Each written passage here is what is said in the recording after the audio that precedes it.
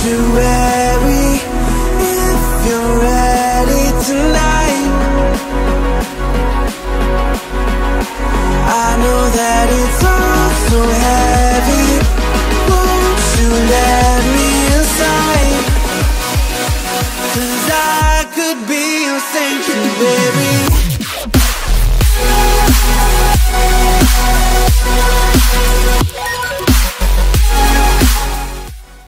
What's up, guys? Hope everyone is doing well.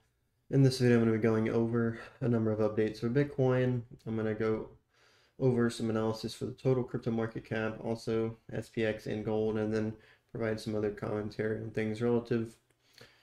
But going to get it started here, the first thing that I want to go over is an update. So I just found out within the last 2 weeks that about 12 months ago, there was an update to one of the main indicators that I use, which is the Trader's Reality Indicator. It's now under the name right here down at the bottom, Trader's Reality Main, made by Trader's Reality. So what you see here currently on the chart, the white candles, the black candles, the yellow, purple, the green, so all the color-coded candles, and the estimated moving averages, these black boxes, this is all part of the indicator. It's a hybrid indicator. There's various things that you can utilize on the indicator. These are the main three things. Well, really, these are the only three things that I use when it comes to the various tools that this indicator provides. But this is how I specifically personalized it color-wise, just to fit my taste. But if you were to be using it for the first time, this right here is what it's going to look like. So we go into the indicator here. The vector candles and the EMAs right here, right off the bat, you see those are the two of the things that I use. And then this newly, really the main thing that was added for the update was this show the vector or volume, if you will, control zones, because the vector candles are volume based vector candles, or the VCZ. Again, like I said, so this is creating zones. You can look at them as liquidity zones in a type of way, but they're just zones of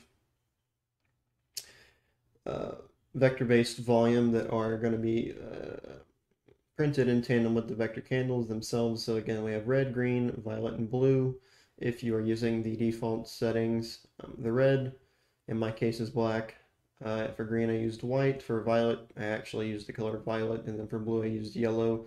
And then I just made the up and, so this is like normal, typical up candles or down candles. I just made them typically what they are. So up being green and then down being red for my personal settings. But anyways, the red or the black candle is going to represent high selling volume, so that's 200% or more. The green is just going to be the opposite of that. Again, like I said, it's a white in my case. This is going to be 200% or more buy volume, so high buy volume there. Violet's going to be, or pink is going to be 150% sell volume. That's going to be above average. And then blue is going to be 150% buy volume. So we have red and green are high volume vector candles, and then violet and blue are above average volume vector candles. So it's 200% for the first two, 150% or less. So 200% or more, and then 150% or less. And then, like I said, so the gray and the black in this case are just the no specified volume content that's notable being printed as a vector. Then we have the estimated moving averages, the 5, the 13, the 50, the 200, and the 800 on here. So if we go back to my personal settings, the other main thing to demonstrate here is I'm going to use this portion of the price right here for Bitcoin. So what we see here is the bear market from 2013 leading into 2015, and then the bull market leading into 2017 at approximately 20,000. This portion right here in price, this is phase 2 of cycle 2 for Bitcoin's overall historical price development according to my phase cycle theory. If you're new to the content or you're not familiar, I'll have cards linked at the beginning of this video that have me more elaborately going over what I mean by cycles and phases in my specific system. But what we see here is this massive white volume vector candle, 200% or more. Like I said, this would be green if you're using the normal traditional version. We came down and we recovered nearly 100% of that vector candle, and then we went up, printed another white vector candle right here with this downside in August. We recovered it. So the rule of thumb is, and we'll really see that here, that 50% or more of the vector candles need to be reclaimed. So if you think about it as a volume control zone, vector control zone, also for the market makers, which is really what this indicator, and I guess I suppose a philosophical sense, is oriented around. So like, for example, if you're buying on any exchange like Binance, Coinbase, Kraken, whatever, when you buy through these people, they have a certain people that work for them, market makers that are putting in all of the orders that the, Coinbase, Binance as an exchange or company, etc., or all the buys and the sells, the longs, the shorts, etc., that they're getting. All those have to be put in according to the market makers, the people that are making the calls when it comes to the overall pool of liquidity, what's coming in and out of a market.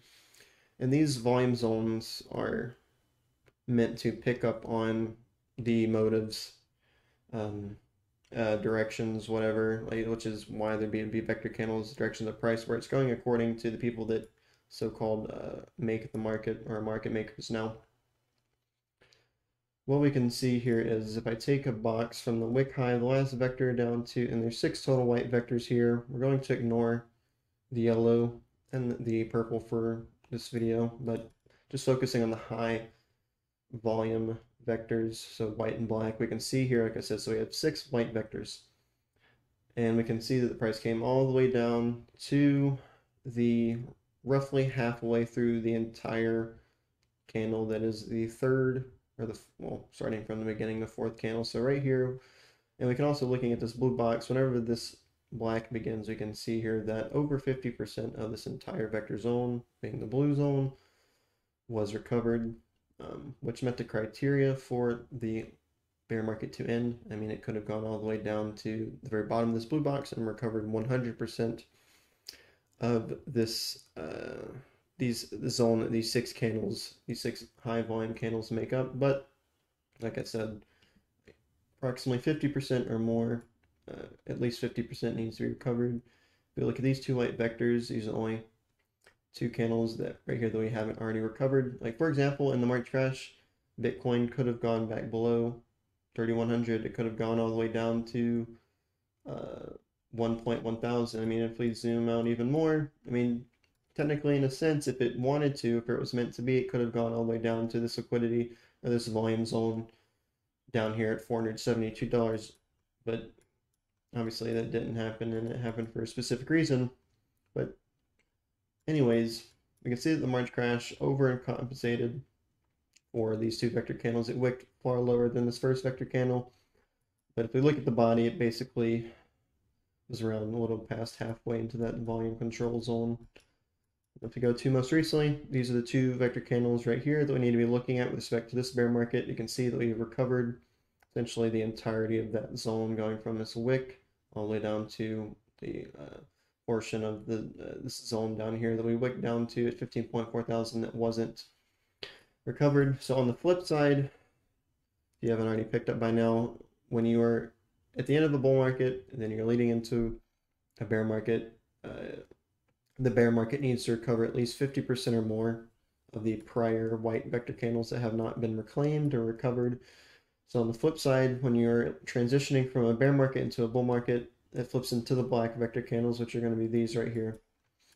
So I take away that bubble and draw a box again from the top of this candle down to this right here, represented the entire, well, we'll include this purple one for now. So this represents the entire, actually no, we'll stick to just the black ones like I said earlier. So this high volume zone right here was created. You can see that we have already diminished this black box almost all the way. That means we've recovered most of the volume control zone. So here on this monthly chart, when you start to see the price closing above, especially then closing above this, so 43,000, and then opening candles above 43,000, this entire liquidity or volume control zone is going to have been going to be taken out and will be one of the final things in seeing Bitcoin continue to move higher here, higher than it already has been. It's been looking great the last few weeks, but seeing it close above that and then obviously moving back above 69,000, being approximately 69,000 being the all-time high will be, obviously that's going to be the final thing to confirm the fact that Bitcoin is in a genuine bull market and going to make new all-time highs overall. But just to quickly go back, each of these bubbles is showing how every single wick in terms of the phase cyclical structure of my theory for why Bitcoin has moved the way it has since it came out back in 2009. Each of these structural points throughout the cycles came down, and this one right here and wicked each of these right here, each of these liquidity zones. I mean, even this one back here is the first one, which doesn't really pertain to what I was talking about in terms of the phase cycles, but this one also is just a major wick, and it came down right to the very top of that liquidity zone. Now clearly these were just, it's not necessarily that it came down to the top of that. There was a liquidity zone, as I mentioned. I keep saying liquidity, I should be saying volume, but anyways, the volume zone all the way down to basically right here. If you just want to count the bodies of the candles, there's a volume zone right here, and you can see we came down and we reclaimed more than 50%, or like I said, just at least 50%. So it's really that the candles are pushing or diminishing this box down from beginning up here down to this point. It's not as if that box was already there at this size and then the candles came down and hit it. But anyways, the point is that these vector control zones, again, like I said, along with the vector candles, so far here on this monthly chart, this is the index chart, has all the data you could ask for, is shown where the bottoms have been each and every single time in terms of the phase cyclical structure that I've gone over for this channel. Another one of the main things here on the higher time frame to see on this monthly chart, it's the RSI, as you can see, is already peaked above the 50. What's it actually at 64.73. This is going to be the median of the highs and lows of this RSI that it's set so far over this pretty much entire period of time Bitcoin's been out. So this is also one of the last things to see. You can see going back to all the way back here, 2012, 2016, and right here in 2020 was one of the final things that represented seeing Bitcoin move into the next or the upcoming bull market after seeing a bear to bull transition. So moving into more of the actual updates for Bitcoin. Here on this daily chart, this should look familiar. This layout should look familiar to those of you who keep up with the content, but Bitcoin's been in a macro falling wedge going all the way back to January 2021. It retested this macro falling wedge. This orange line was the resistance of that macro falling wedge. It retested it back in March of 2023. We've just been moving sideways, as I've been updating this entire time, between 25 to 30,000. We then recently in this sideways action broke this second shorter time frame resistance, which was very similar, as I was pointing out in past videos, to this first resistance clearly right here. So once we broke that and we came down and we tested 26, the wick was at 26,554. I was saying 26.4, 26.5 back then would have been a value to look out for. It met that criteria. Ever since then, Bitcoin has come up to a range of 35.2 to basically 35 to 38,000 are the two local highs the Bitcoin has set recently. On top of that, as I was mentioning, like this entire, so we broke out of this macro falling wedge, we had a bear to bull uptrend transition right here, and the RSI was doing the exact opposite. It was moving in a downtrend. We had bearish divergence on hidden bullish divergence, which again is one of the reasons why I was saying that this uptrend was going to continue and make higher highs and not break down. So far we're seeing, if we zoom in here, that the RSI throughout this entire time that Bitcoin has broken up here recently, going back to around the 17th of October, this entire time the Bitcoin, similar to this longer term uptrend that I just went over not too long ago, the shorter term uptrend right here, you can see higher highs, higher lows, whereas the RSI is in a downtrend here as well, retesting this longer time frame resistance. that was, again, seeing a similar structure here with bullish or hidden bullish divergence and bearish divergence.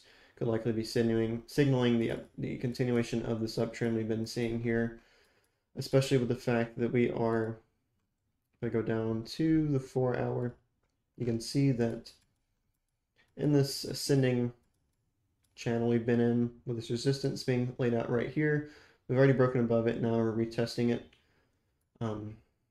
So we could very likely see Bitcoin kind of make this a double bottom type formation here and continue to go higher up towards the $40,000 to $50,000 range, as I've been mentioning for a number of weeks, if not multiple months at this point. But lastly is, if we go back to the period of time leading into the most recent bull market, so starting at March, going all the way to right here to September, this is what I believe, that range of time, I believe we're going to see a bull market highly similar to that.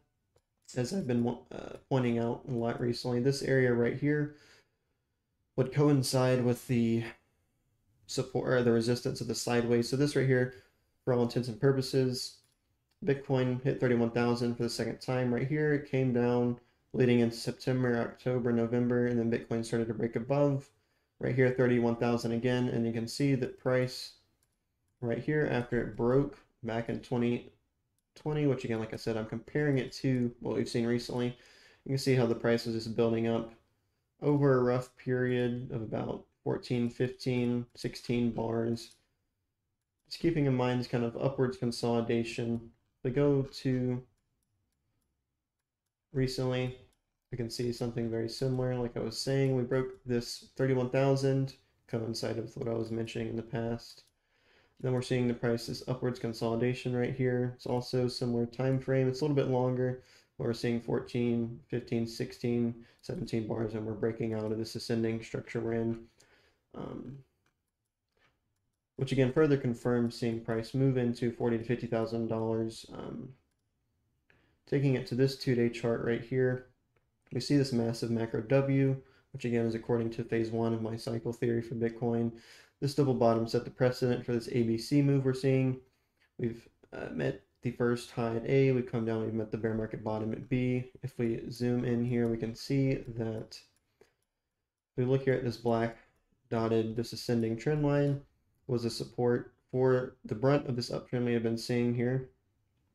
As I was going over, as we were leading in August, best case scenario would have been that we bounced off of this trend line and continued a more strong, less deadening uptrend, but clearly we broke below. We then, early on in this drop, we had this, you can see here, this pretty substantial major wick, and I was saying that price is likely to just continue to drift slightly downwards and fulfill this wick a little bit more. Price then did do that. As I was going over, we've already broken above the sideways range, above 31.8, and now we are within the last 4 days. We can see up here that the price has closed one candle above this trend line and has essentially opened the current candle above it. This current candle will likely close above it as well, and then the next one will more fully open above it. So far, this fractal pattern that is up to date as I can get it for my specific cyclical projection is lining up pretty accurately. According to this, by the end of November, we should be up to around 45, 47, pushing 50,000. Like I was saying, I think just in general, by the end of this year, Bitcoin will have solidly pushed into the range of 40 to 50,000, and then we'll start to see some sort of bull market similar to this, a quick one leading into the halving next year, where I think we'll see Bitcoin top out with respect to contrary to how the previous halvings have occurred. And then again, all of this, my price range, 180,000 to 250,000 at the highest lines up with the historical Fibonacci retracement. Each Bitcoin phase or cyclical high has met. Which takes me to, I'll go over these two charts first. So right here we see the 2-week chart going all the way back to the very first, so phase 1 of cycle 2 for Bitcoin. You can see phase 1 of cycle 1 met the fib range I was mentioning. We then see the bear market of phase 2, which which I already touched on earlier, met the same exact Fibonacci range. Again, go to phase 1 of cycle 3 right here. We have yet to meet that, but we can see that 64 to 69,000 met the 1.5 to 1.618, just as price did back in April 2013, meeting 1.5 to 1.618 after this phase 1 W. Again, this area back here is phase 1, so the phase 1 W leading into the ABCD pattern of cycle 2 for Bitcoin, and then starting right here, this W leading into what we've seen so far up to current time is phase 1 for cycle 3 of Bitcoin. And now we're just waiting for price to hit the 2.186 range up to the 2.382, again, approximately 180,000 to 250,000. I think a sweet spot of approximately 220,000, give or take about $7,000, is more likely where Bitcoin will top out with respect to. And I believe, like I've been saying, it's going to be a quick bull run given where we are at in the cyclical structure being in phase 1 towards the latter portion of phase 1. We're going to see a breakout, very parabolic, like I said. So basically we're going to see something similar to this area back here, September 2020, all the way up to around April 2021. Again, like I said, I've been talking about a lot recently. It's happening again also at the same time, September, October, November, as it did in 2020, just 3 years later. To update this, if you want to interpret this sideways action we saw, and it actually looks better here on the 3-week chart. Interpret this, if you would like to interpret this as a bull flag, you can see that this is another thing that creates price going to at highest around approximately $50,000, maybe seeing some mix up to like 53, 54,000 at highest, but like I said, in general, 40 to 50,000 seems to, and we're already, we've pretty much roughly already met the $40,000 requirement, given that price has already hit essentially 38,000 at this point. But outside of that, the main thing so this 2-week chart, if I take everything off, so I went over the vector candles earlier on that monthly chart, which are going to be all these, like I said. So we see the white candles, the black candles, the purple candles, the yellow candles. These are just high and above average volume vector candles. The green and the red are just normal candles. And then these, so the pink and the turquoise candles, these are RSI based vector candles, but what we'll see here is zooming in, you see this purple candle right here. This is a bearish divergence vector candle printed with respect to the RSI down here. We then see this blue one right here. This is a bullish divergence printed with respect to the RSI down here. On the 2-week chart, this perfectly lined up with the bull market, or the bear market, lining up when it began after the all-time high at 69,000. In terms of price highs, the bear market began back here at 69,000 down to 15.4 thousand, but when you look at on-chain data and really cyclically speaking, the bear market began back here at 69,000, which would be one of the reasons why the pi cycle indicator occurs right there as well. But if we go all the way back to 2014, 2015, we see another bearish divergence candle printed right here after the bull market highs were set. And we didn't see any bullish vectors right here, bullish divergence vectors printed here in these lows, but again, so this is the 2-weekly. If we move into the 3-week, basically all of the candles that we weren't finding here on this 2-week chart get filled in with this 3-week chart. So we still see our bullish vector candle right here in December 2022 most recently. We don't see the bearish one, but the 2-weekly chart had the bearish one right here. The 3-week chart fills in the bearish one for the 2018 bear market, and then we get this bullish vector candle, this bullish divergence vector candle printed right here after the market crash in 2020. We go back down here, we see the same bearish divergence vector we saw in the 2-week chart, but then we see, zooming down here to the 2014-2015 bear market low, we see there's a blue vector right here and a blue vector right here, 2 bullish divergence candles printed in those lows, to then see that bear market actually then come to its overall finality. And then lastly, if you just didn't already pick up on it, we're seeing very similar temporal confluences. You can see from top to bottom, 21 bars, 21 bars, 21 bars. And then the bear market from 2013 to 2015 structurally speaking, is highly similar to 64,000 down to 15.4 thousand, which is why we see it carry on out to from top to the very end of this bear market going sideways, 34 bars, and then we see the same thing done right here most recently as well, leading into the flipping into a bull market after some sort of transition. So to move on to this chart, this is one of the main charts for this video. I posted it on my community tab about a week ago. I don't know if the cross had happened just yet, but I first made this chart maybe 2 weeks ago or so, and this final cross right here, which is what lines up with each of these vertical lines with the turquoise dots here on the ASO, the average sentiment oscillator.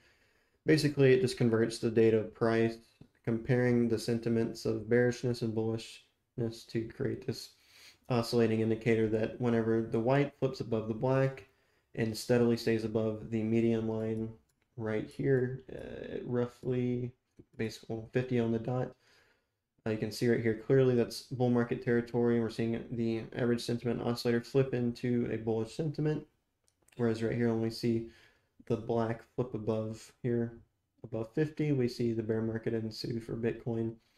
Now going all the way back to February of 2014, this was the first in this bear market, this is the first bearish cross that we see on the ASO. And then starting off from here as one, we count all of the crossings we see. We go 1, 2, 3, 4, 5, 6, and on the 6th cross, the final bullish flip on the indicator, the bull market began. This happened in October. The second pink dot, the first bearish indicator, again, the first one was in February of 2014. The second one has happened in February 2018. We then count forward. So 1, 2, 3, 4, 5. And on the 6th cross, turquoise dot, vertical line, we see the bull market ensue after the March crash. And then we come to our third pink dot happening in May of 2021. We then carry this on out. 1, 2, 3, 4, 5, 6th cross. We get our turquoise dot, the vertical line. And this happened on the week of the 30th last month. So it happened sometime within the 23rd to the 30th of October. We got this 6th and final bullish cross that has acted as a very reliable indicator going all the way back to, like I said, February 2014.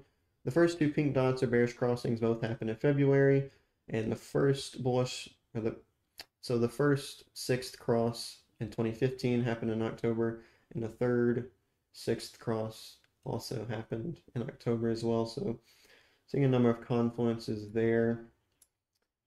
Outside of that, the main thing I wanted to update here is this MACD. I have been going over this MACD corresponds to price from basically when the macro falling wedge began in January 2021 that I was talking about on the daily chart, is when this symmetrical triangle started to form here on this MACD with Bollinger Bands paired with it. Now I've been going over this. Oh, it's almost perfect. This almost perfectly symmetrical triangle going back to at least June, July, August of last year, because barely can see these two tops right here and these two bottoms right here are what form this triangle. And we finally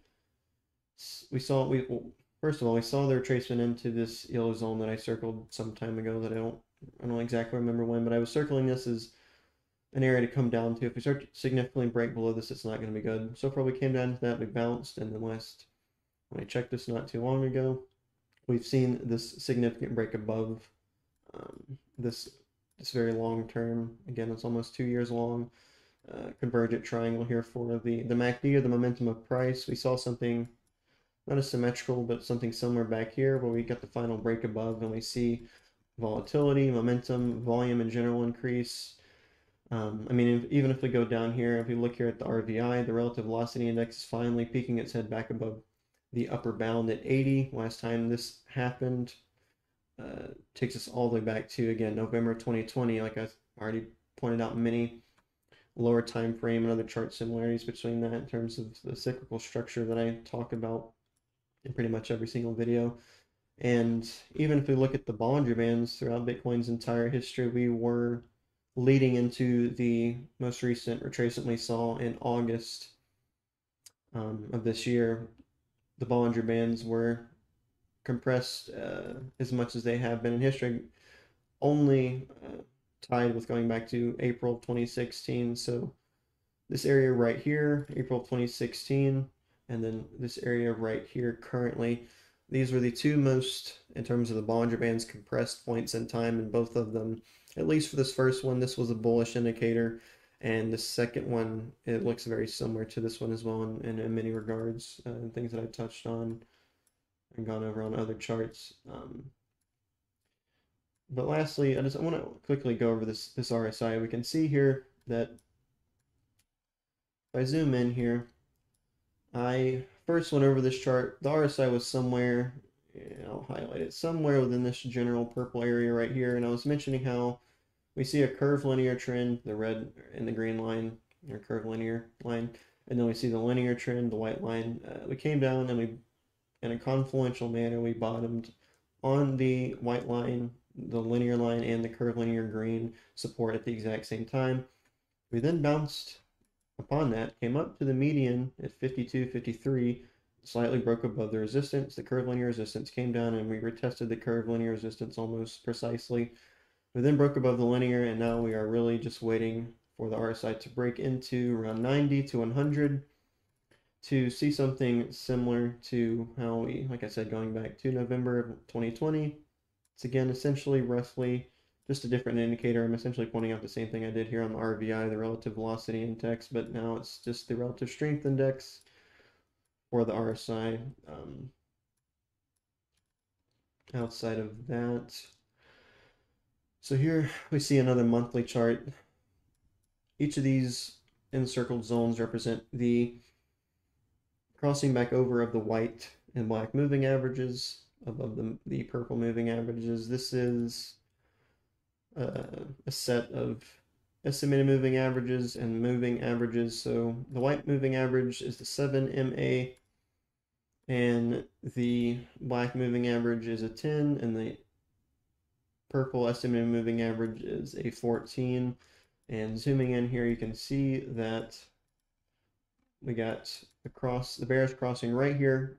Really, after the low had been set, we were having a bear to bull transition. But we really start to see this further in Bitcoin's aging and maturity right here during the bear market of phase 2 and cycle 2 for Bitcoin. We see the white and the black ultimately cross below the purple, then they cross back above. No new lows are set. We saw no more bearish crossings. Fast forward 2018, 2019. We see bearish flip right here leading into the lows. We see a bullish flip right here. No more bearish flips are seen in price, albeit the crazy wick of March of 2020. No new lows were made below approximately 3.1 thousand. And then most recently, we saw a bearish flip leading into the lows. We have seen the bullish flip in its entirety with white going above the purple and the black going above the purple moving average as well. So this, historically speaking, not just because one of these things I go over in these videos really only apply to going back to 2014 and onward. So after price hitting over $1,000, but this moving average, these three moving averages, this trio is something that is accurate going all the way back to really the first phase or first period of time in Bitcoin's history where on the higher time frame started to notice the cyclical structure of Bitcoin's price, because before this it was literally just straight up. Can't really deduce much in terms, unless you were to go lower time frames, of what's really going on in this almost straight up movement. So to me, this confirms that even if, let's go up here again, this turquoise pattern is something I think we're going to see something similar to this. According to my phase cycle theory, that's 180, 250,000. But I mean, we could see something. Let's say we move a little bit higher into the halving, and we come back down and do something like this, and then we come back up and we move into 2025 or maybe even 2026. Like I don't personally think Bitcoin is going to take longer than 2025 in general to top out for the next bull market high. But I mean, we could be seeing, price move up into January, February of next year, maybe gets rejected at 45, 50,000, and then comes down, it's 22, 23, and then bounces and then starts to go up something along these lines. But regardless of whatever happens, I don't think that there's any good reason to think that Bitcoin is going to go back below 15.4 thousand or touch, 12 to 10,000, like plenty of people who are still interpreting that and just kind of telling their followers to just wait on, 10, 12, 9,000 because Bitcoin hasn't actually bottomed out yet, despite all the things that are saying that it is more than likely bottomed out than not, and at this point almost fully confirmed.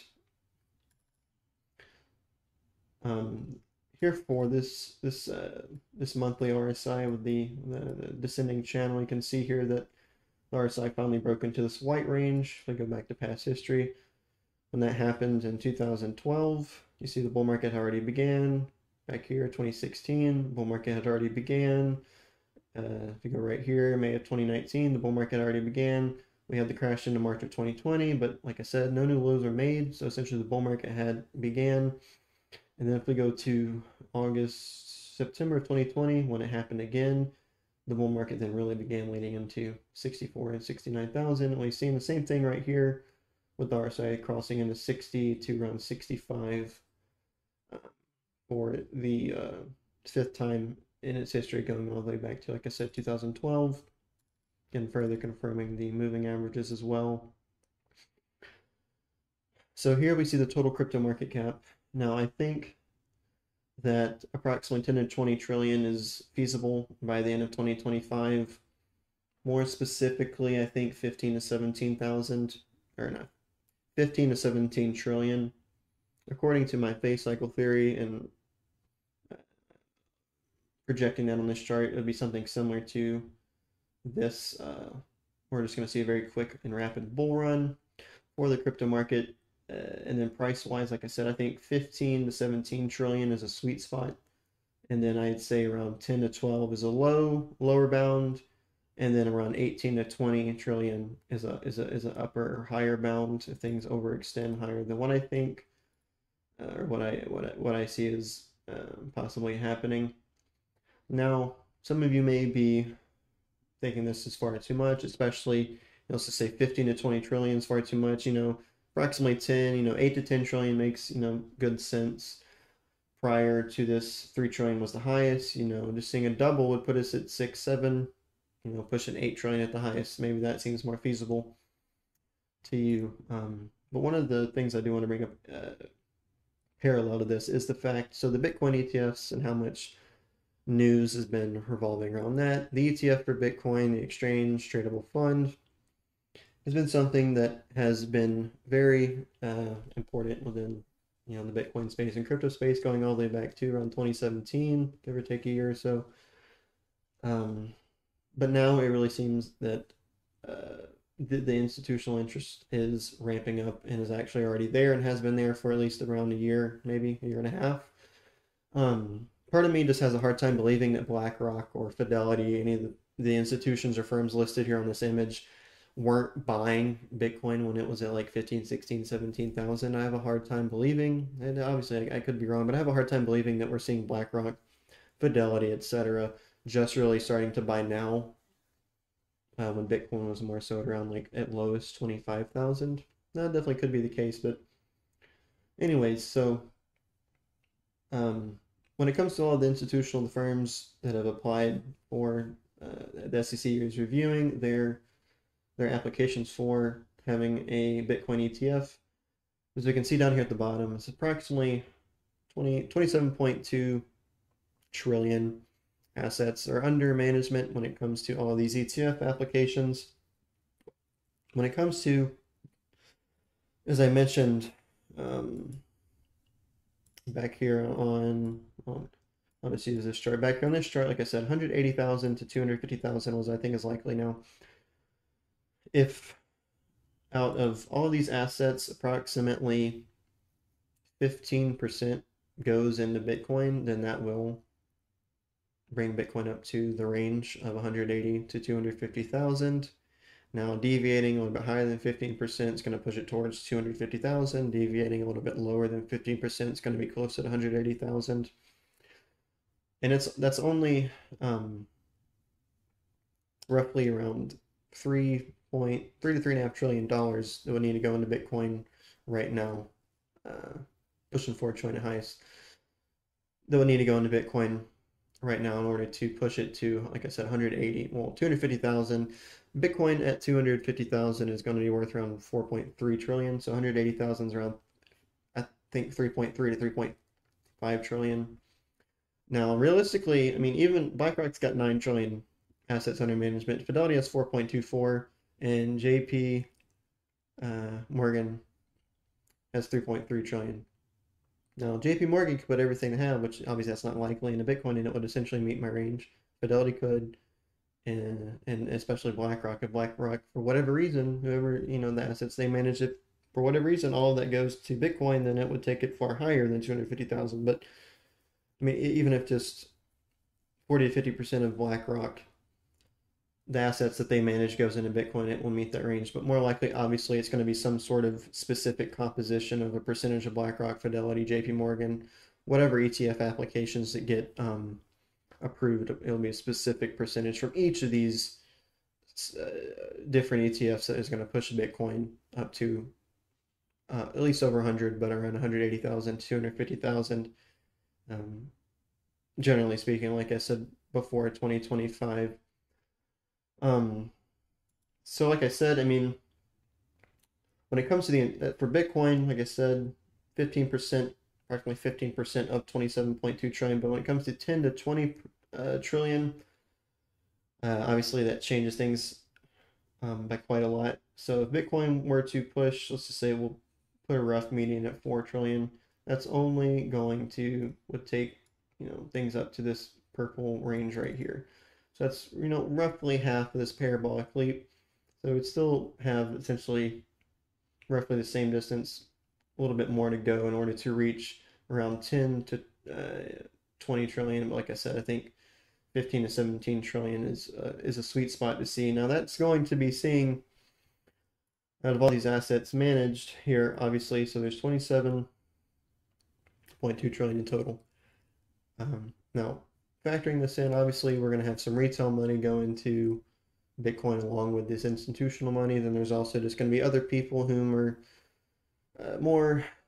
just have more money than a general retail trader, or not just a retail investor, but like a professional trader, investor, etc. Things like that. But pushing 20 trillion is the reason why I think anything above 20 trillion is just really not feasible at all, is because, I mean, even all of these institutional assets is 27.29 trillion, and obviously not all of this $27 trillion is going to go into it. I mean, if 50% of this, so basically approximately 14 trillion, goes into the entire crypto market, I would be rather surprised, even at 50%. So I mean, I think reasonably speaking, 30 to 50% of this going into the overall crypto market cap is going to be feasible. So if it is 15%, that's 14 trillion from roughly, let's just say 1 trillion. So that puts it at 15 trillion.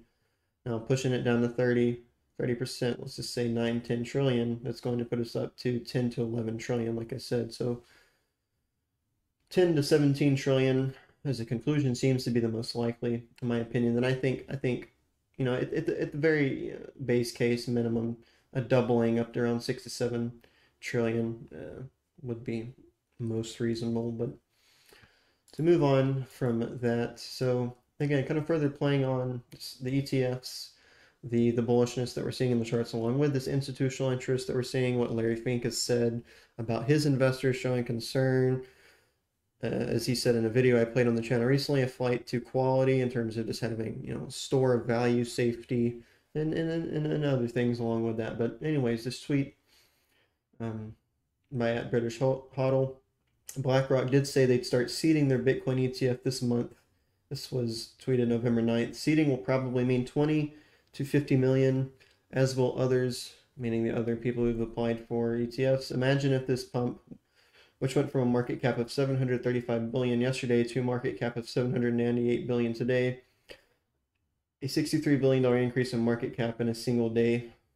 Was that from the seeding process beginning? Imagine once an ETF is actually approved and starts trading.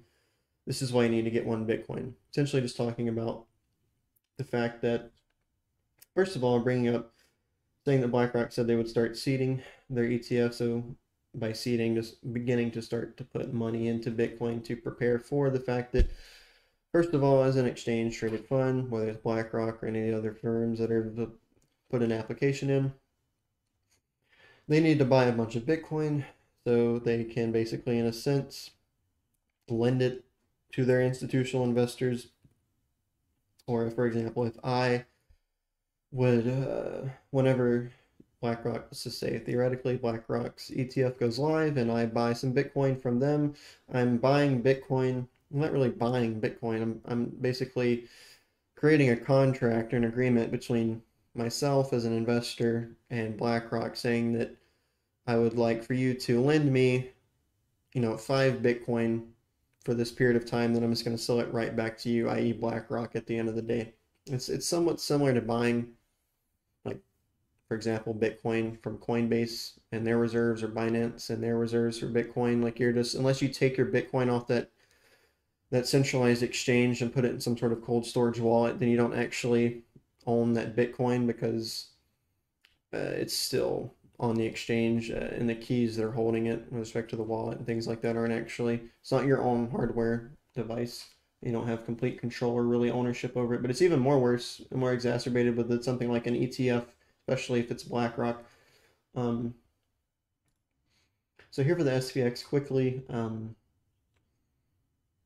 Now, if we go look here, towards the end of October, last week of October, we saw, this is when crypto began to rally, and the 7 largest tech stocks lost around 300 billion in valuation towards the end of last month. And we saw that happen right here with the SPX as it was going down from basically halfway into September all the way into the very end of October, when it was losing that the 7, like Microsoft, Apple, Amazon, Tesla, and a few others, the 7 largest stocks on the traditional markets were losing a lot of value into the end of October.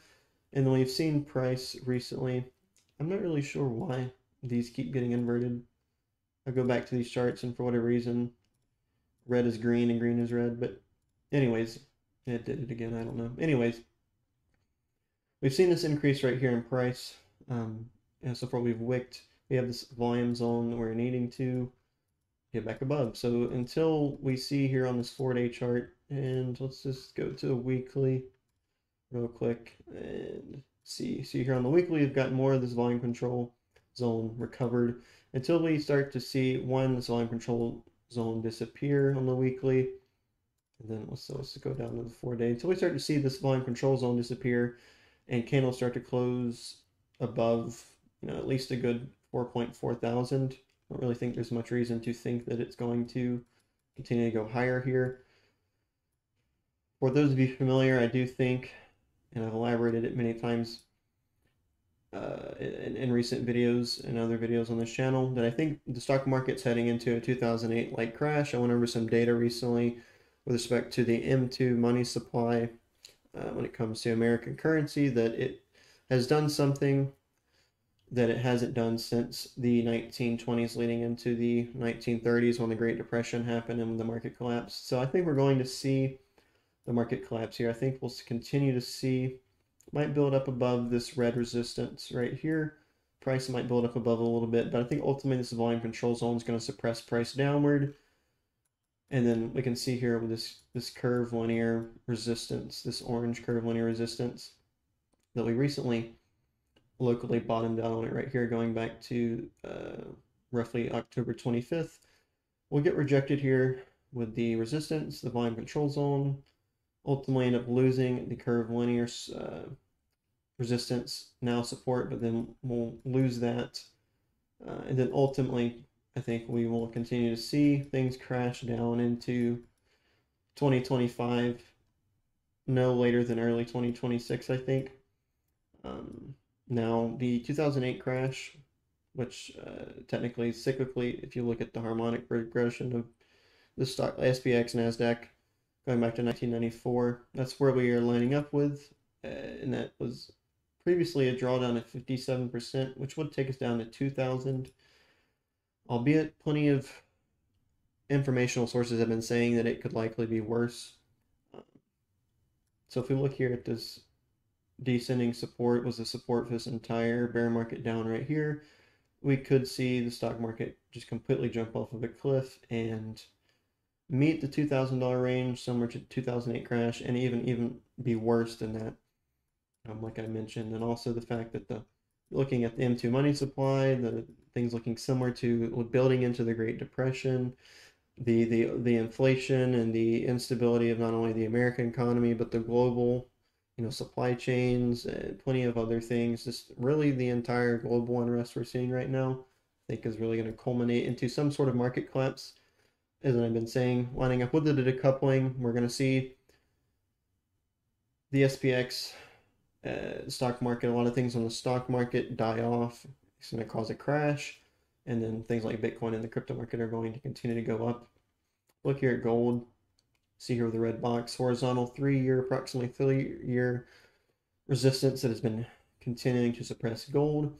If we look here at this orange resistance, this orange trend line, we could be seeing some type of double top here. We've already been rejected and lost, because gold recently had a pretty major pump of 11% in terms of gold. It's a pretty decent move towards the upside, going from 1,800 all the way up to 2,000, roughly $200 gained there. But so far, we've moved down from 2,000 all the way to around $1,930, roughly 3% or so. And we can see here that we have a volume control zone that we could, like, for example, I think gold is going to crash as well. I don't really have any significant price targets for it, but I just don't think over the next 5 to 7 years gold is going to be appreciating any higher than the 2,000 that it's hit so far. I mean, we could see something like this, and we'll see one last push towards, maybe no higher than like 2,200 or so, or just somewhere above this 3-year horizontal resistance that's not, pushing it significantly above like 2,800. But I think if gold starts to lose closed candles, like the daily or higher below 1,800, then that will, in the shorter term at least, confirm a move down towards this vector volume control zone at 1,700 to 16. So 1750 to 1650. Once that's lost, I mean, volume control zone wise, it could go all the way down to 1,400. Could also find some support right here, right at around like 1,600 to 1,550. And if we look here, we're also seeing some potential bearish divergence that could further play this out. If we look here at this point, going back to the 24th roughly of January, connecting these right here, you can see we have an ascending structure. Down here is a negative structure. But I would look at that as really with kind of just somewhat of a grain of salt. That kind of further confirms the overall fact that gold's been going sideways for approximately 3 years at this point, and hasn't really shown too much interest in going significantly higher from here on out, especially considering the other chart I've gone over in past, where we're seeing an even higher time frame double top. I'm not going to elaborate on this too much in this video, but going over how we're seeing this area right here from August 2011 to January 2013 looks very similar, very, very similar to August of 2020, leading into January 2024 in many, many different areas, time-wise, the harmonic structure price-wise. It all looks, seeing bearish divergences, etc. It all looks very similar, and I think we are going to at least see price move down to this rough range right here from around 1,400 to 1,200 over the next 3, 5, 7 years or so, just leading into the end of this decade. But lastly, really kind of diverging a lot from, chart-based technical analysis, is something relative to, but China, here specifically, is integrating the central bank's digital currency into its social credit system. To shop at China's self-service grocery stores, you'll now need a minimum social credit score of 550. Are you ready for this in Europe and the USA? It is coming probably within the next 5 years. Now, I've talked about this plenty of times in the past here, in terms of like CBDCs, centralized banking digital currencies, but first off, I just want to go ahead and play this video. Now, it's not in English, so I'm not going to have the sound on, but what you can clearly see here is we have a man here pointing towards what is a grocery store. You see this little QR code, this iPad right here. You're going to see it's going to scan his face. It's going to run him through the social credit score that's, relative to things like ESGs, digital ID. It's going to be intertwined with blockchain based currencies, specifically the CBDCs. And if your social credit score isn't high enough, like it said up here, you couldn't even go into the store, you couldn't buy anything, you get shut off from society. Now if we go back to this video, we see right here, this is at the payment terminal where he's again having to have his face scanned so he can buy. Not only did he have to have his face scanned to go into the store, but now he's having to scan his face in order to buy out of the store what he wants to buy. So we can QR code, face scanning device. Like for example, like if you're in the US and you are somebody who goes to Chick-fil-A often, or goes to like somewhere like Chipotle or any sort of fast food restaurant that uses some sort of QR code based app that allows you to earn points and redeem free food. This is all relative to this and is basically a precursor into something more complex than just, user data on for example, a Chick-fil-A app that is connected to a certain number of points so you can get free food. This, in this case, is going to, like, for example, let's say you have a QR code on your phone that holds the data for your digital ID, so like your medical records, your financial history and data, etc., so on and so forth. You have to scan that before going into the grocery store or buying anything like he had to do. But instead here, he's scanning his face, so it's even a little bit more advanced or personal than just a QR code on your phone. Now, if for whatever reason you're kind of skeptical to this, even though, like I clearly showed a video, CBDCs are clearly something that the American government has talked about. But I mean, here we have this article, China launches digital yuan app. All you need to know, this was published September of last year. We can see here in the highlighted portions, but specifically, I'm going to leave this article in the description, but what is an ECNY? Is an ECNY a type of cryptocurrency? The value of an ECNY? Can I buy ECNY using ECNY? Talking about how the digital app works, the digital wallet works. But one of the main things, like, for example, right, available to users in 23 cities across China, the app will enable millions of users to use the ECNY. And then Tencent on WeChat partnered, then bringing it to 1.2 billion users. Although I do want to, so an ENCY right here, also known as the digital yuan and officially called the digital currency electronic payment, DC/EP, is a digitized version of China's legal currency, the renminbi, RMB. It is issued by China's central bank, the People's Bank of China. It is designed mainly to be used for high-frequency, small-scale retail purchases and transactions. So the ECNY is basically, like I just said, it's basically a type of CBDC relative to the People's Bank of China, as it said. Here's another article. This one goes back to May of 2021. China's new digital yuan wallet with fingerprint ID causes privacy worries. I'm just talking about like using biometrics. Like for example, if you have an iPhone and you have your, back in the day with earlier iPhones, it was your thumbprint data, like it shows in this image here on the screen. Open up your phone, and then eventually we then had Face ID, biometrics, analyzing our face in order to, you know, open up your phone.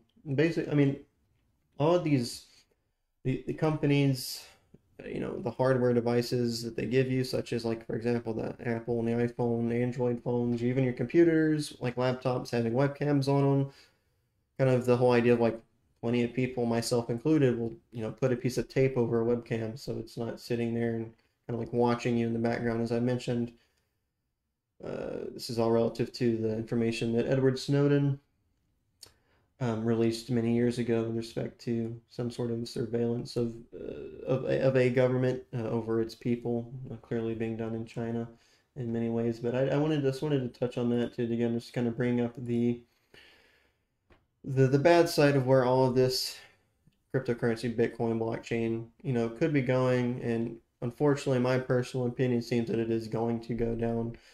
Bitcoin, blockchain in general, could bring great things and is bringing great things to evolving, you know, society and peer-to-peer interactions, and in large scale, you know, intercontinental interactions, whether that's, you know, on a monetary basis through means of currencies and stores of values and financial exchange, but also on the level of things like NFTs and minting, like land and blockchains, something, you know, going back to, I know the metaverse died out and things like that, but the metaverse was really a precursor to something that I think blockchain, when it's a little bit more understood and it's a little bit more mature, will be better at doing. You can even think about things like, so like I mentioned, NFTs, and, like, for example, if you think about trading cards, so if you were to bring up just like baseball, football, trading cards, Yu-Gi-Oh cards, Pokemon cards, all of these things are, like, imagine all of that slowly transitions to, I'm not saying the physical cards die out, you know, they can, obviously, as a possibility, but, like, imagine where you, like, your Pokemon cards now aren't, you know, they're not mainly being bought through the stores as physical, you know, packages of cards, and now you buy them, you know, online through the internet, you know, with cryptocurrency or some stable coin, and now you have that minted, like, each individual trading card is an NFT, a non-fungible token. It's similar to the transition from things like GameStop, where people in the earlier days when video game consoles and video games were coming out and being released, that you would go to the store. I mean, myself, I remember doing this many times when I was younger. You'd go to the store to buy a physical disc, hard copy of a game. You'd bring it back to your house. You'd put it in manually, and you'd start to play the game. And then eventually, over a period of time, that transitioned to the PS4s and the things like that. They have, even that was on the PS3 as well. I mean, you could buy digital games on the PS3 too, but nowadays you just go into the game store that's built into the console, and you can just digitally buy the game. You don't need to go anywhere. You don't need to go to GameStop anymore. And that's the same thing, like, if you think about, like, Best Buys, and why realistically all of this, the further digitization of society, which blockchain is going to propel and exponentiate, and I think to a degree that we haven't seen since really when the internet first came out. We're starting, this digitization of society is furthering the functionalities of a interconnected society, whether within a country or, you know, globally speaking. It's transitioning the peer-to-peer interactions from being physical fiat in person, going to stores, to buying things through the internet with digital currencies, and like also introducing, like I said, the metaverse and, like, virtual reality, and buying land within the blockchain and things like that. But anyways, that was really all that I wanted to go over and talk about in this video. So finally, hopefully you enjoyed. Again, none of this is financial advice. This is really meant to be educational content in order to provide the ability to learn and better your understanding, knowledge, etc., information within the realm of trading, cryptocurrency, blockchain, and what these things imply going forward within human society. But all of that being said, again, hopefully you enjoyed, and I hope you were able to learn something. I hope you all have a blessed day. Ooh, I'm regretting now, won't forever, such a long time with what we've been through. You hold me